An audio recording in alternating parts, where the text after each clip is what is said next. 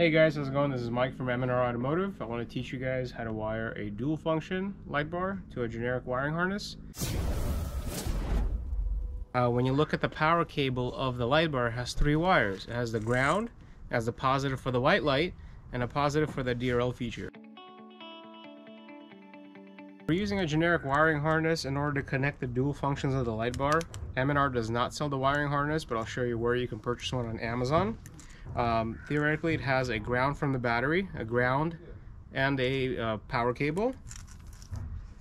It has two buttons, and it has three wires on the power end. So it has the ground, a power for switch number 1, and a power for switch number 2.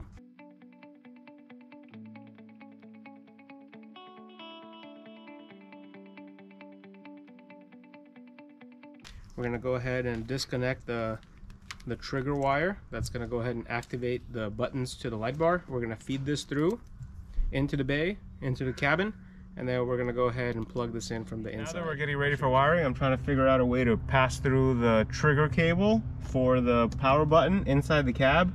We're going to cut the boot that's around the steering column. It's made out of rubber. You can use a razor blade or some scissors just to puncture through it. The next thing I like to do is put some needle nose pliers through it so I can feed it from the engine bay, grab it, and pull it through the hole. I'll show you exactly how I do it. So here I wanted to show you where I went through the firewall. This is the steering column. I went to the side of it. Here, let me get some better lighting. I went to the side of it, and then I put the scissors through. And I'm going to show you guys where it comes out from the other end.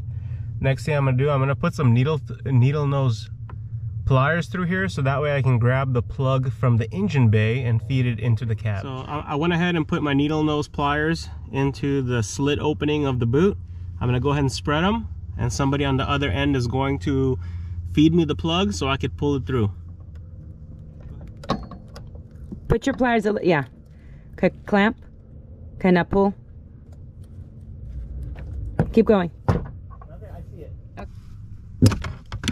I gotta turn it when I... The hole was just there you go. Small. Do you see it? Mm-hmm. So I pulled the wire through. So that's gonna be the wire that goes to the button. So now we have the little pigtail from which one we've went through the firewall. We're gonna go ahead and connect it to our buttons. And the buttons can be installed inside the cab somewhere here. The easiest way to mount this, it comes with double-sided tape. You can go ahead and secure it somewhere here on the pillar. The wire gets ran through the side and underneath the bottom. We'll cover this up.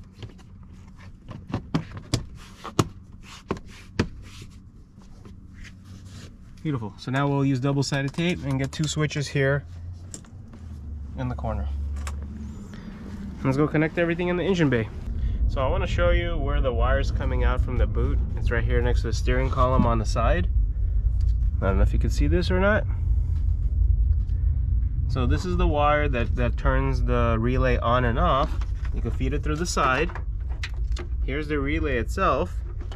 And off of the relay, there's two things that we have to do.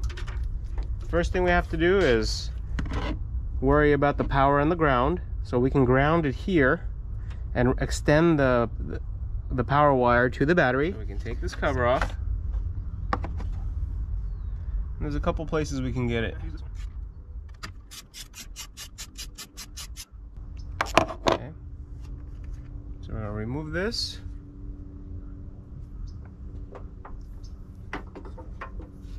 We're gonna feed this through. And that's how we're gonna get power to the wiring harness.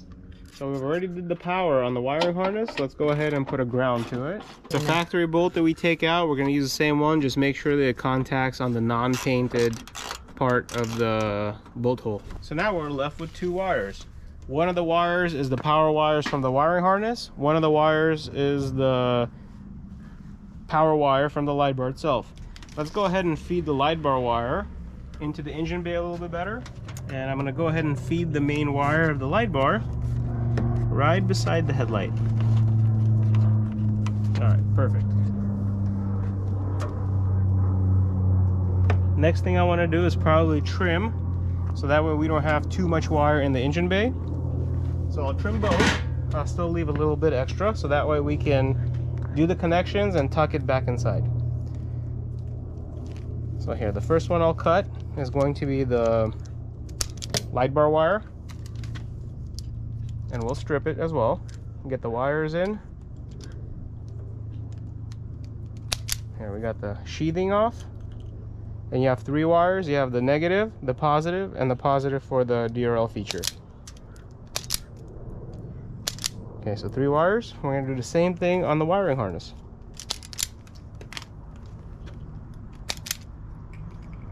Here you get red, black, and white. So in our configuration, black to black, red to red, and then blue is going to be to white, and that's going to be able to control 2 different power sources. All right, so we're going to go ahead and install some crimp connectors.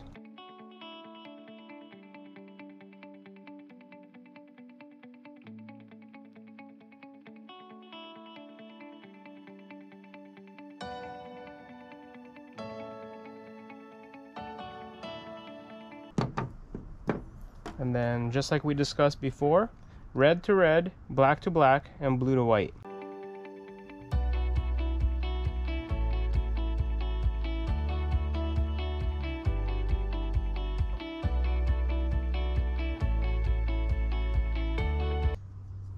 Alright, so let's go ahead and test it. Everything should be connected. We got the ground, we got the power bit cable, we got the switch inside, and the light bar is connected to the harness itself. So let's see if the buttons work. Here's the bright white light that functions as the main light bar. And here's a DRL feature, which is a faint amber color. I am using 2 different switches to control which function of the light bar is on. It's either the white or the amber. So it's a dual function wiring harness. Thanks for watching.